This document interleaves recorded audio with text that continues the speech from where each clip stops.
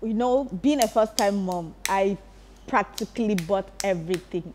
Everything I saw, I bought, and I can tell you that 70% of the things I bought, my baby didn't end up using. I was just buying because I had the money. Thank you to Piggyvest. I had the money, so I was just buying.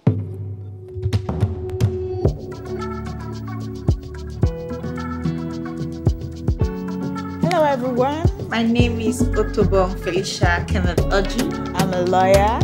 I'm a human resource manager. I'm also an entrepreneur. Okay, a colleague introduced me to Piggyvest in 2018, so I've been using Piggyvest since 2018. My experience with Piggyvest have been wonderful. I've not had any issue at all. Piggyvest has actually helped me to achieve a lot from my master's degree because I saved. Part of my school fees came from my savings. My wedding, I also save for my wedding, and of course my baby.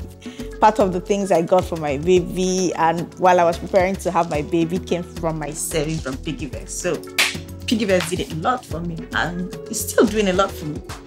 It has to be piggy bank. I look forward to my interests every end of the month. So piggy bank is my favorite feature of Piggyvest. I love to save, actually. I don't like spending money. So I like savings. I hate to spend money. If you've not started using Piggyvest, I will strongly advise that you do. I learned something early 2018. In fact, that was what engineered my interest in Piggyvest. Somebody told me a part of all you earn is yours to keep. And so I decided, okay, I was going to start putting aside a part of my income, and that is what I can advise. If you have not started using Piggyvest, you should try it.